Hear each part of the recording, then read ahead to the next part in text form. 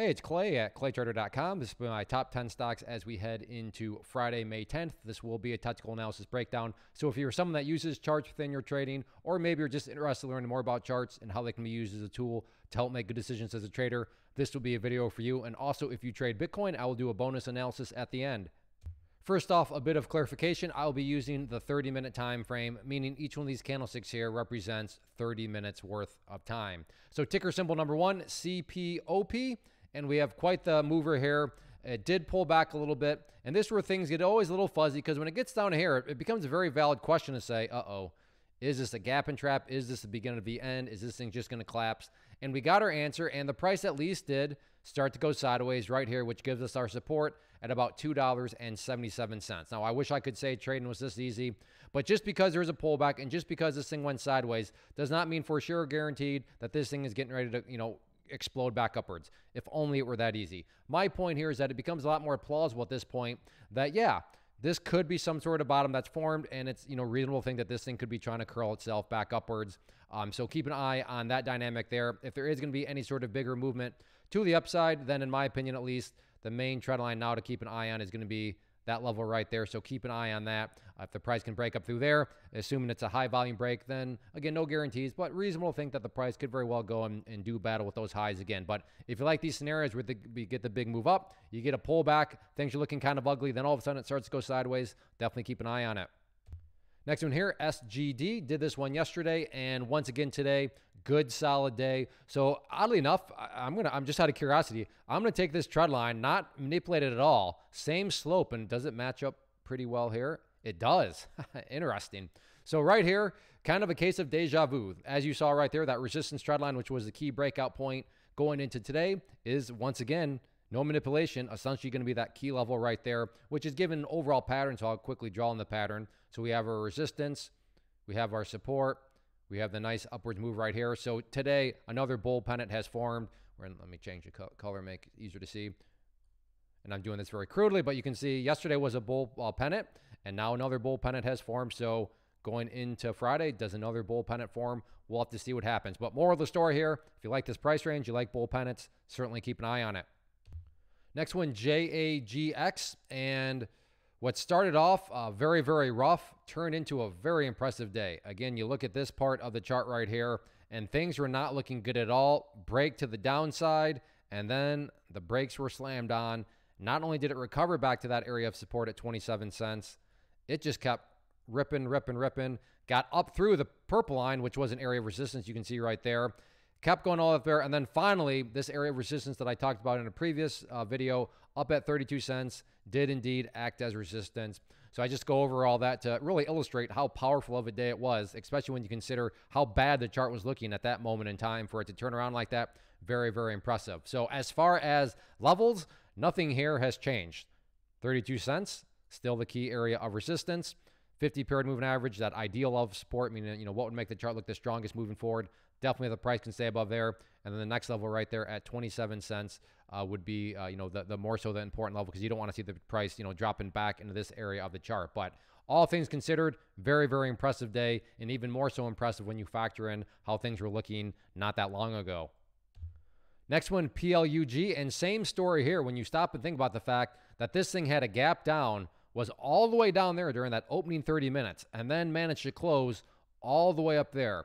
Needless to say, very, very impressive day, and now the price is bumping its head right up against this area of resistance right there at about, $2, and we'll call it 81 cents. If you go through here, you can see right there, rejected the price, and then never hit it, but, got within the general vicinity. And then you look at today, and it was definitely in, a much more closer vicinity, and the price couldn't quite push through there. The good news is that the price only needs to travel that distance before being able to do battle with it again, as opposed to being down here and even travel this big old distance. So that still doesn't mean that it'll be broken, but it becomes a whole lot more reasonable to think that the price could be gearing up here for a break of that 281 mark. In terms of areas of support, two main levels, the ideal level, again, that one that would make the chart look the best moving forward, would be if the price can stay above that 50-period moving average. But if that level doesn't quite hold up, then the next one would be right down there at that 200-period moving average. So all in all, very, very impressive day, and we'll see if the bulls can get that break of 281. Next one, ticker symbol MARA, and this will mean a little bit more to those of you that watched previous videos. If you have, then you know I've been talking about that resistance level right there. And a very cruel day in the sense of the price actually did break above that level. But many false breaks, where every time the price broke, it was just like momentum disappeared and the price could never quite maintain itself, let alone build more momentum. So needless to say, that level remains the key area of resistance moving forward. But from a trading standpoint, I can see people buying those breakouts and then getting chopped to pieces because, yeah, that sort of action, very, very nasty if you're trying to play a breakout. Unfortunately, that's just how the market goes sometimes. But from a bigger picture standpoint, nothing has changed. Still, that level of resistance is that trend line right there. On the on the pro side of things, the chart does continue to put in higher lows. So you have a low there. Oh, you can't see it. It's behind my ugly mug, but there's a low right there. You have a low there. You have a low there. Notice how they're getting higher and higher, and that's always a good thing.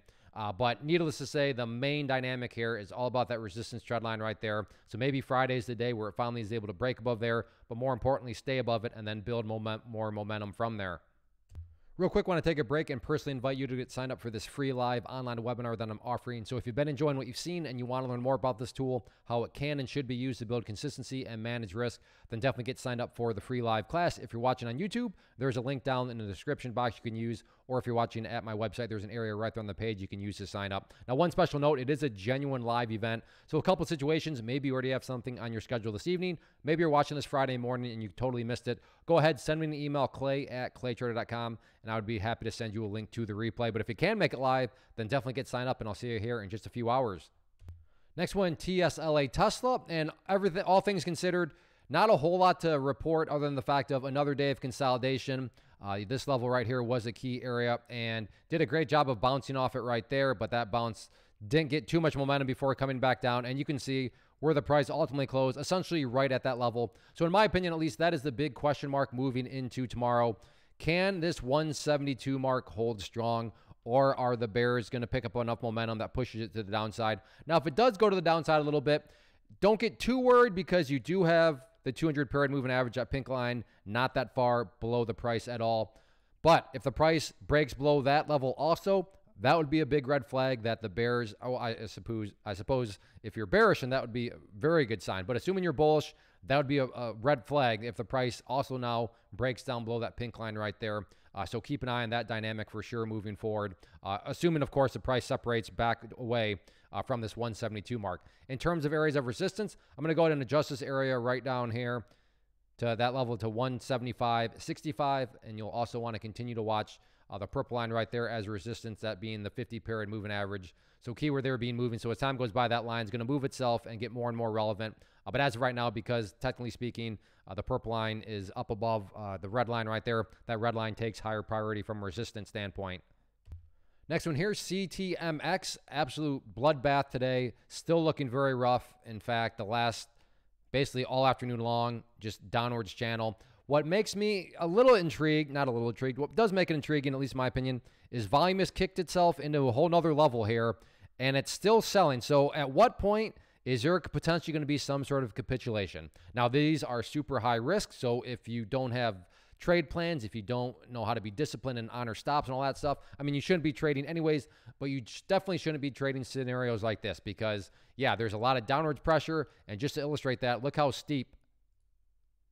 Hope if I could use the right line. There we go. Look how steep that trend line is right there. Pretty steep trend line. But if you do like to play these that are trying to come off the bottom, so try to play some sort of curl up and through the trend line, that I can see where that might fascinate you. But again, you got to be extra disciplined for these because there's no doubt about it. A lot of selling pressure definitely showed up this afternoon. And I mean, a lot of selling pressure was already there from this morning with the gap down. But yeah, things didn't get any better.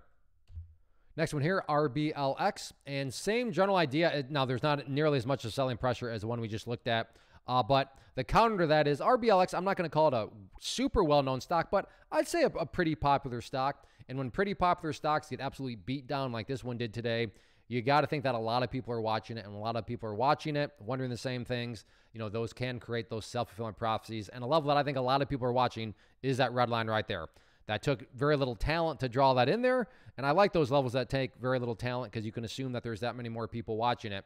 So if the price were to come up here and break through there, again, no guarantees, but plausible to think that at that break right there, could that create more additional buying pressure? That is certainly a plausible scenario. In terms of areas of support, Change that to green. If this thing does come back down, then nothing fancy there, really just a question of where did the bleeding stop today. That was right down there around 29.60, so keep an eye on that. But I think the more fascinating dynamic is if this thing can curl upwards and then get a break up through that red line and maybe leads to a dead cat bounce, or who knows, maybe a full-blown reversal. Next one here, HOOD, and same general idea here, very ugly looking chart. I mean, think about this, opening 30 minutes, price came all the way up here, true story, some poor souls bought right there. Hopefully they were using stop losses. So it got absolutely beat down. But what I find interesting is this thing has started to show some life. It has started to bounce. Now, 100%, this could be a dead cat bounce where it just rolls right back over. But to be fair, I mean, maybe this bounce is the start of something even bigger, and this thing keeps on moving in the upwards direction. And that's where the risk-reward scenario could be really structured in your favor. So key area of support, definitely down there right around $17. If it breaks through there, then that's violating these lows. Not good from a bullish standpoint. But if it can maintain above there, then, you know, maybe it comes around, chops, and starts to head back up. So again, I wish trading was easy as, oh, look, it got beat down and now it's starting to go back up. That's the start of a much bigger bounce. I mean, it certainly could be, but it takes a little bit more than, you know, just assuming that this is the start of a much bigger bounce, but it's at least rational to say that. Case in point, if the price was still dropping, I'm sitting here saying, hey, it's looking like that could be a bottom, you'd be totally justified to say, well, I mean, based on what? The price is literally going straight down, but that's not the case here. So if you like to play these scenarios where you get the big beat down, you get some signs of life, and then you want to at least monitor it and see if the life continues, I'd certainly keep an eye on HOOD. Next one, TQQQ. Good overall day, and I say good based on the chart. Got the break of the trendline resistance right there, which I put into play yesterday, so I'm going to go ahead and get rid of that as it served its purpose. So that level has been accomplished, but the next battleground that is still, you know, price is working on, all about that 59.20 mark and needing to push up through there. So you're going to have to keep a close eye on 59.20 as that'll be the next main battle. I mean, do I add in another one? Maybe I should, because to me, this level, yeah. So that level right there, if you want to get a little spicy and if you want to try to,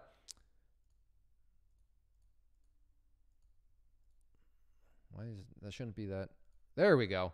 If you want to get a little more spicy and try to maybe anticipate the break of 59.20, maybe right there, a high volume break of that resistance, a break of there, high volume. Does that mean that that level, or make it more plausible that 59.20 could be broken? I can totally see that. So much so that I wanted to get that line added in there. So like I said, if you want to try to anticipate a break of 59.20, I can see you using that trend line right there as a main level to watch. As far as supports, nothing new here to report.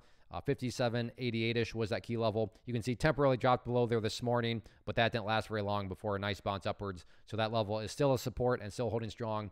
And best case, the price continues to hold above that purple line there. But as I've said, if the price doesn't hold above there, not the end of the world, because you still have that level down there, which is a much more important level. But all things considered, good solid day today. I will get to Bitcoin here in just a second, but for you stock traders, if you like what you saw here, then again, definitely go get signed up for that free training. It'll be this evening, Thursday, May 9th at 7 p.m. Eastern time. But if you can't make it live for whatever reason, like I said, go ahead and send me an email, clay@claytrader.com, and I'd be glad to send you a link to the replay. Now let's talk some Bitcoin. One quick clarification here. I am looking at the 4-hour time frame. So each of these candlesticks no longer is 30 minutes. It is 4 hours. And I like to do this time frame because Bitcoin is open 24/7. So this allows things to remain relevant as far as this video is concerned for as long as possible. And overall, Bitcoin's hanging in there. A little bit of interesting action right now. And that's really what I would base the questions moving forward. What do I mean by that? Well, let's say you're watching this video 20 hours from now. Question number one you need to ask yourself is, well, what's the current status of this channel?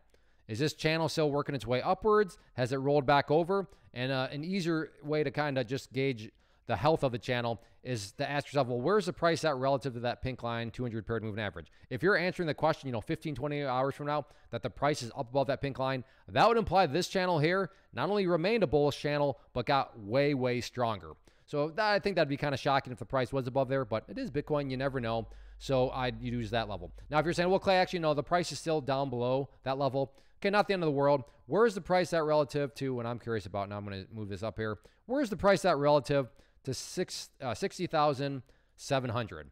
And as long as you're saying the price is above there, then really that just implies that it's still kind of just chopping around, not the end of the world. Now, if you're saying, well, actually, Clay, the price is down below 60,700, next immediate question, where's the price at relative to 59,660? If you're answering the question that the price is down below there, then that becomes a much more bigger of a red flag for me in terms of Bitcoin. Because think about that. That would imply that this bounce here has failed to have the price go down here and failed enough for it to go down there and failed even more to break down through there.